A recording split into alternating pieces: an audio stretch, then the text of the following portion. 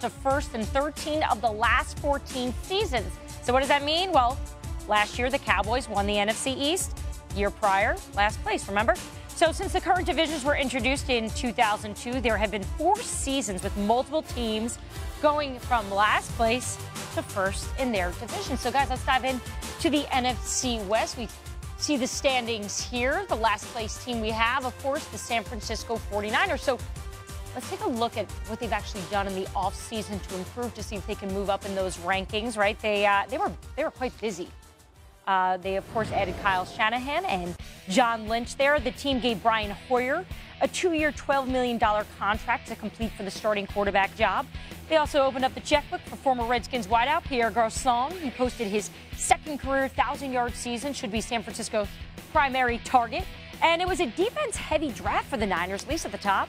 Stanford defensive end Solomon Thomas joined the team, as did former Alabama linebacker Reuben Foster. So, guys, I ask you, the chances the 49ers go from last place to first place, are they able to do it? Dan, what do you think? They're not going to be able to. No, everyone said no at the same time. Yeah, that might be still among the worst rosters in the entire league, if not the worst. It was so thin and so hollowed out that so much work has to be done by John Lynch and Kyle Shanahan, neither of whom has ever done his job before, that the organization gave them 6-year contracts. and basically saying, There's no way you can fix this anytime soon, so take the 6 years and see what you can do.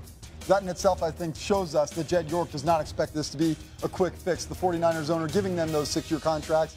I like what John Lynch is doing as a general manager, even though he hasn't done it before. He's making sensible decisions. He's helping to change the culture by adding Pierre Garçon, a guy that Kyle Shanahan fostered with the Redskins. And I think that they're a quarterback away from being decent, but that's just being decent. They've got a long way to go before they're competitive. I don't know how far they are from the Rams right now. I mean listen, the Rams, they got some issues. They got some issues as well. On the Rams. But the 49ers right now, when you look at them, Brian Hoyer is going to be going in as a quarterback.